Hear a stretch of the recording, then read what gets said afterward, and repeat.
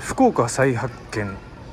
今日私はですね、このビバングッズを、購入のためにララポート福岡に来たのですが、今10時の開店を前に午前8時となっております。しかしこのような列になっております。ものすごい長蛇の列です。